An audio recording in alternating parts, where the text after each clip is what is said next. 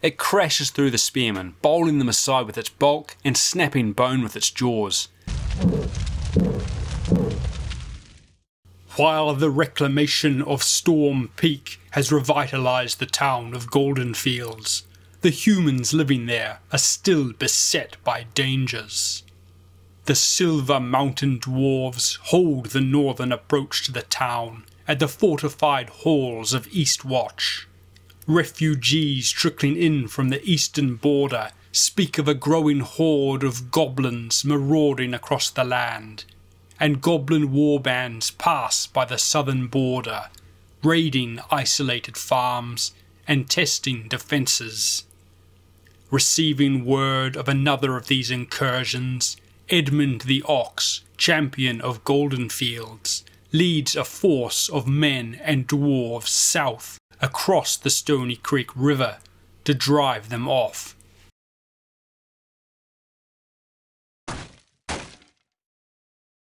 The Goblins bring a 980 point raiding force to the table, led by Bix the Goblin Captain, commanding 14 Goblin Spearmen.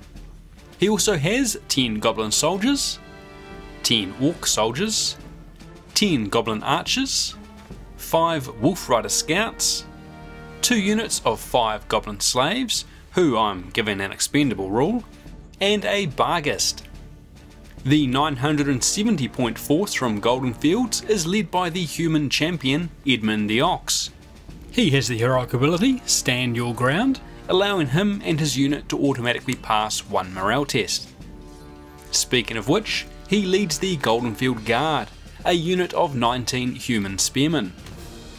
With him are 10 human soldiers, the Goldenfield Swords, 10 dwarf soldiers, the Storm Peak Detachment, 2 units of 10 human archers, the Goldenfield Hunters, and Goldenfield Bowmen, who have a battle honour, and a dwarf light catapult, Braylon. The table is set for a simple pitched battle. An impassable roundhouse and fields that are rough terrain occupy the bottom with a simple hill in the centre top. The goblins deploy on the right, archers on their left, with a screen of slaves covering the centre, and the wolf riders and Barghest on the right flank. The men of Goldenfield deploy a simple front line in the centre with their ranged units sheltering behind. Black dice for the goblins, blue for the men, results in the goblins taking the initiative on the first turn. Encouraged by Bix, goblin slaves frantically rush forward. Get them! Get them! Mirrored by the Goldenfield Swords, who are keen to close with their enemy. Edmund and the Goldenfield Guard advance beside them. Edmund reining the swords in with a shout to hold their ground. The orcs move up behind their missile screen, bellowing war cries and beating their shields, as the goblin soldiers move into the crop fields. Oh, tasty grains, tasty man flesh. Both the Goldenfield Bowmen and the Hunters move up behind the front line, fitting arrows to their strings. The Goblin Archers match them, running up to the cover of the fields. Bix leads his bodyguard of spear goblins forward behind his oddly eager screen. Wait, why are we going first? The Storm Peak Dwarves advance and wheel to guard the flank, shields held high, and the crew of Braylon run their loaded machine into position. With practiced ease, instructions are relayed and Braylon lobs a shot high over the Goldenfield Guard with a snap. The ball strikes one of the goblin soldiers before burying itself in the loose soil of the tilled field. The rest of the soldiers carry on heedless of the shot. Bix has shouted encouragement, stealing their resolve. The Wolf Rider Scouts lope forward and loose a barrage of arrows towards the Storm Peak detachment, but the arrows scatter across path and shield. Disappearing and reappearing from the shadows, the Barghest discorporates behind the goblin line, using the hill to block dwarven eyes. Turn 1 ends pretty well as expected. The lines are closing and a lucky goblin caught the ball Braylon tossed. Let me get him! Let me get him! Hold here! Let them come to us! Initiative on turn 2 is taken by the men of Goldenfield with a 7. Spotting the large black beast in the distance, the Goldenfield Swords quickly relay its position to Braylon's crew. Reloading and releasing, they send a projectile towards the beast, visions of the perfect shot playing through their mind. But sadly their dreams evaporate with my failure to turn the dice cam on, and in reality their indirect shot strikes the earth wide of any targets. The goblin archers, steady under Bix's gaze, loose a ragged volley over the soldiers in the field towards the Goldenfield swords on the edge of their range. The men raise their shields in defence as the arrows fall around them. One of the men is slow to react, and a wicked arrow catches him in the shoulder. He cries out in pain and is forced from the fight, the eager swords mocking him in good spirits as he makes his way, shamefaced, to the rear. As he passes, the Goldenfield hunters release a volley over the soldiers before them at the wave of oncoming goblins. Without the protection of armour or shields, the goblin slaves stand no chance against the hail of arrows, and only a single slave is left standing as the wave crashes against them. Panic fills his eyes, despite stern words from Bix behind him, and suddenly he really wants to be somewhere else. No. After releasing their volley, the hunters back up in line with the more experienced Goldenfield bowmen. Sure, lads, we'll keep that up. With a few more choice words, Bix succeeds in bullying the remaining slave into continuing his advance, and the poor bugger continues to stumble towards the human lines. Despite their eagerness to close with the goblins and prove their mettle, the Goldenfield swords back up into line with the Goldenfield guard, giving the archers more time to whittle the goblin numbers down. The goblin soldiers continue trudging through the field, feet sinking into the loose soil and slipping on slick leaves as they trample the crops. The Storm Peak detachment shuffle across and back, using their shields as a barrier to defend the light catapult from the approaching wolf riders. Unnerved by the proximity of the shadowy Barghest, the wolves do not respond to their master's commands, and the riders struggle to do little more than wheel their mounts down the road. The Goldenfield guard hold, letting the archers do their thing. The Barghest continues its jump across the battlefield, discorporating and reforming before Bix and the goblin spears. The final human unit is the Goldenfield bowmen, who loose an arcing volley towards their closest enemy, the lone goblin slave. To no one's surprise, the final slave is cut down mercilessly. With only goblin units left, the second unit of slaves questions what they are doing, fails to activate, and shuffles forward non-committally. The orcs move up behind them, their fierce presence all that keeps the slaves moving. Keep moving. And finally, our inspiring leader Bix moves up. Making sure the slaves are still taking the lead, his spear goblins move around the Barghest, giving it a wide berth before forming up on the other side. Good doggy. Turn 2 and the goblins have continued their advance, although it has slowed with a number of units failing to activate. The human shooting was excellent, a shame it only cut down a handful of slaves, all according to Bix's plan. Get them and fill your bellies, or I'll have yours. Initiative on turn 3 goes to the humans again with a 7. Swiftly reloading, the crew of Braylon lay the catapult on another target.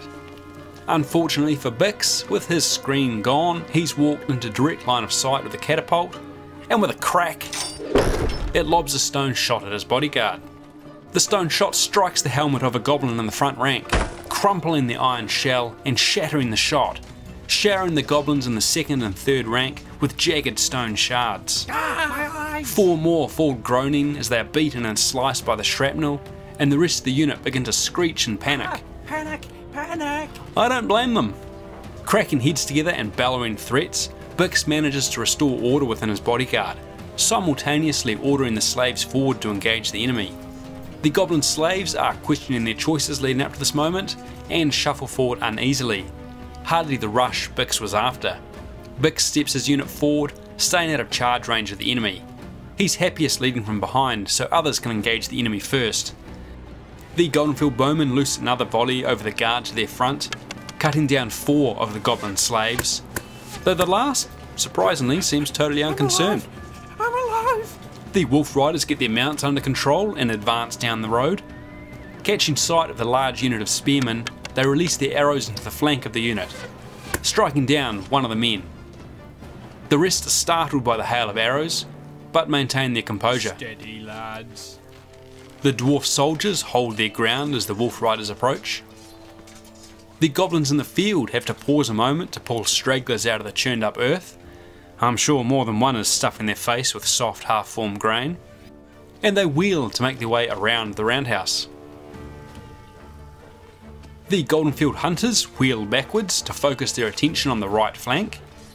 Drawing their strings back, they release, showering Bix's bodyguard with arrows. Most hit the ground or are caught by a shield, but one unlucky goblin is struck in the forearm and falls from the fight. He quickly slinks away, and the rest of the unit jeers at the enemy archers.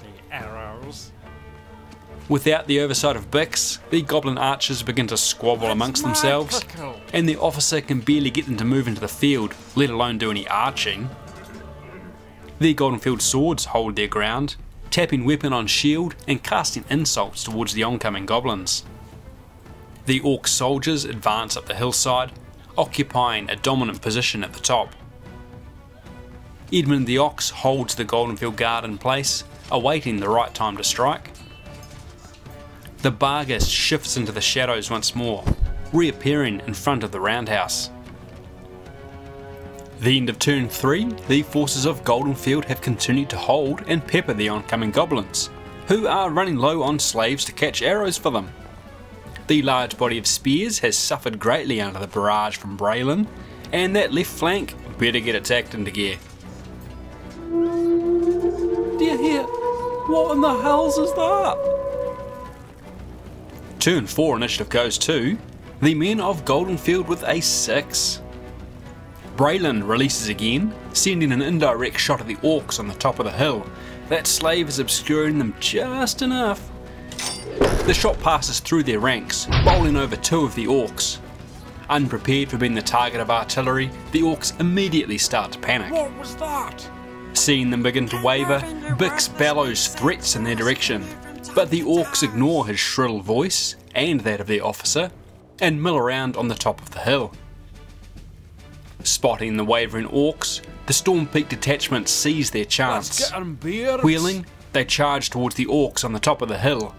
The orcs are still a little far away, however, and the dwarves' charge loses steam as they begin to climb the slope. The dwarves' impetuousness opens up a chance for the wolf riders, who quickly direct their arrows towards Braylon, the light catapult. In an unusual display of precision, their shots are on point, and the arrows strike down all 3 of the catapult's crewmen, removing it from the battle. Following up on their arrows, they continue to rush around the flank.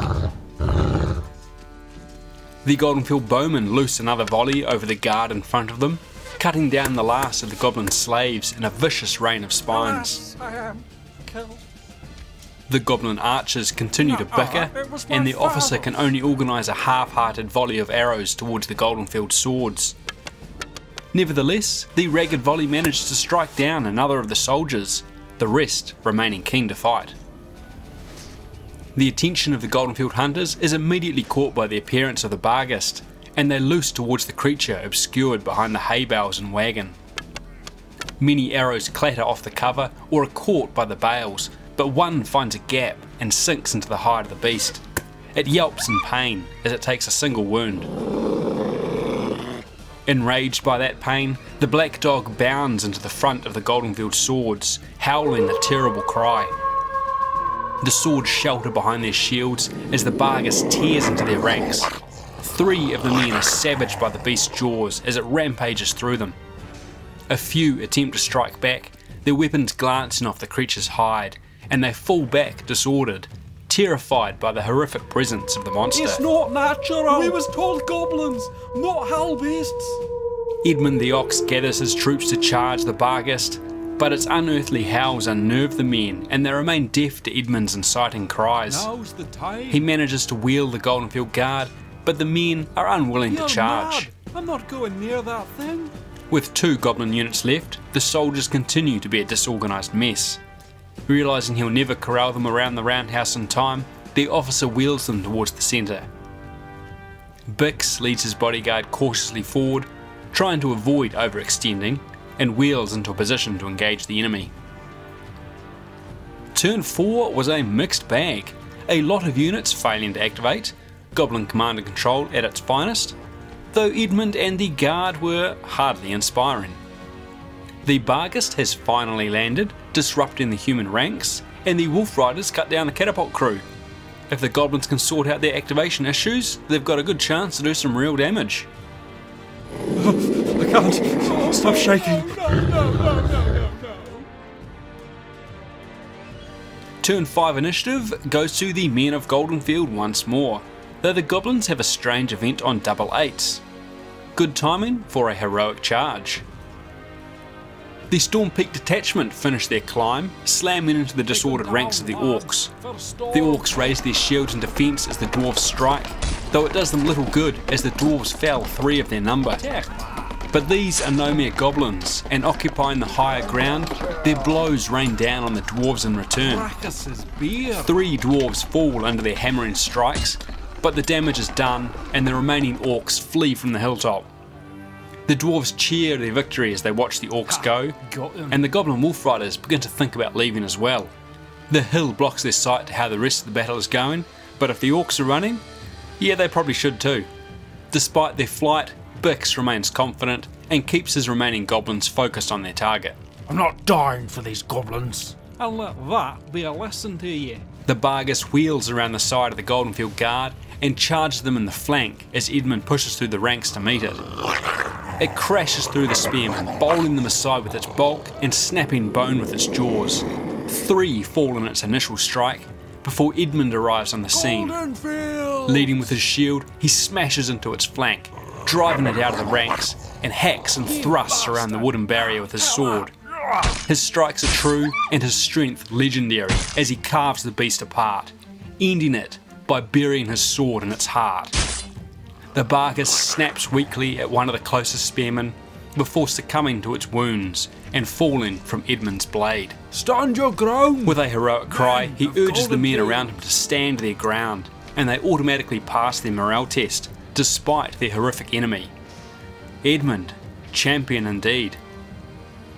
The Goldenfield bowmen wheel back to target the disordered Wolf Riders, but Bix and his bodyguard remain their closest target, so they shoot at the more immediate threat.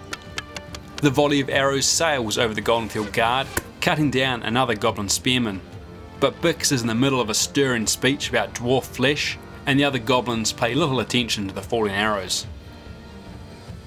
With a shout to the Goblin soldiers behind him, Bix pivots his bodyguard and rushes up the hill into the flank of the Storm Peak detachment.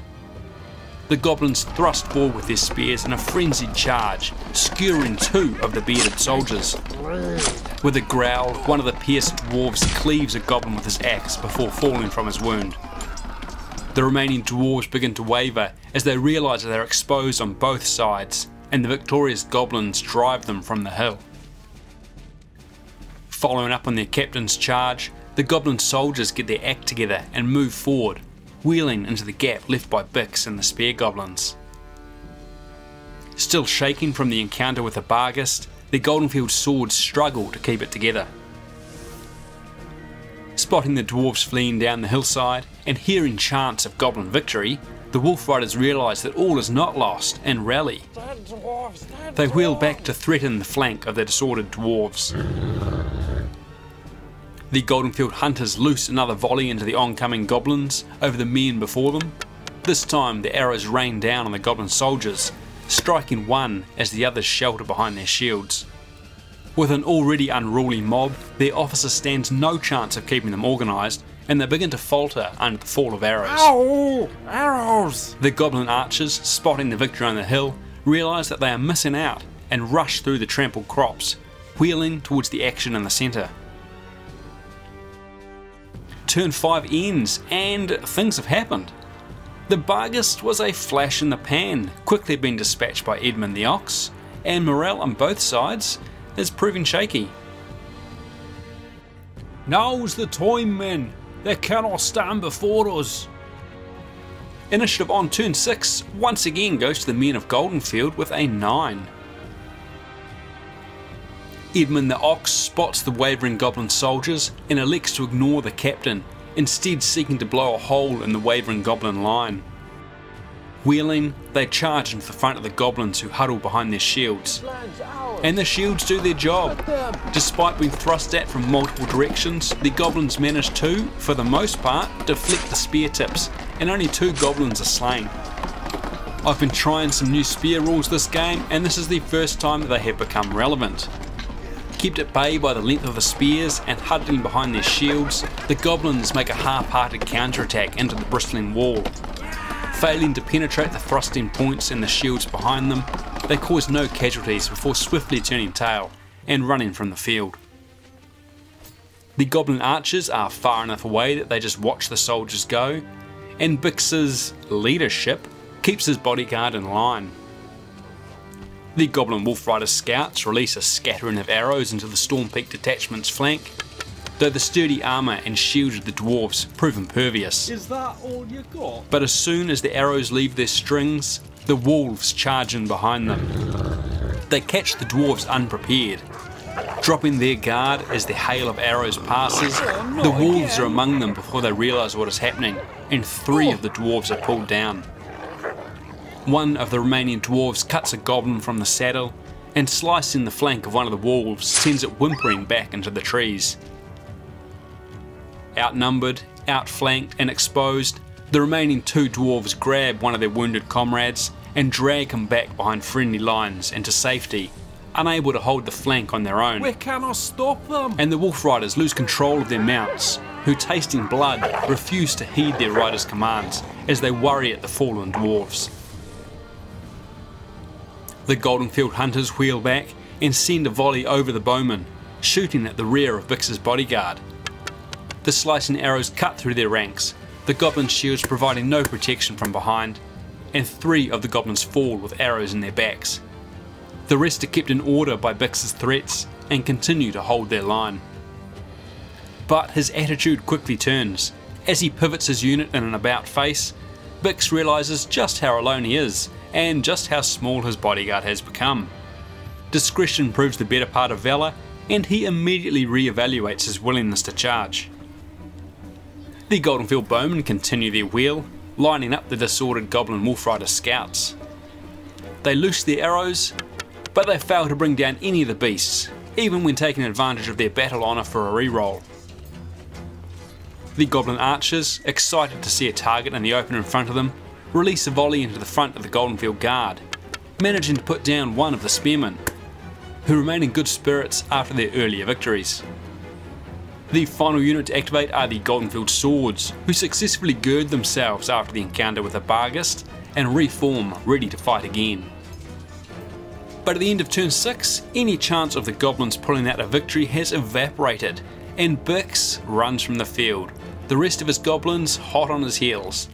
Victory goes to the men of Goldenfield. Oh, tiniest stool I could find. Right. Edmund the Ox. That man knows when to perform. Apart from some activation issues, things were going pretty well for the goblins up until about turn 5 when everything fell apart and suddenly they were out of steam. Spears are something that I want to play with, as I think the brace rule as it is a bit meh. More than anything, it makes them an anti-goblin weapon, and unlike, say, the shielding rule, there's no counterplay against it. If you get charged in the rear by goblins, you still get brace. So I'm just having to play around with some different rules to see if I can make them more fun to play with and against. Although in this game I may have brought too many archers, so we didn't get to see too much. What do you lot think of these spear rules? Are they alright and I'm just being picky? Or have I made some sort of improvement? Let me know what you think down below. Thank you very much to my patrons. Your continued support is, as always, very much appreciated. And thank you everyone for watching. We'll see you next time. Cheers.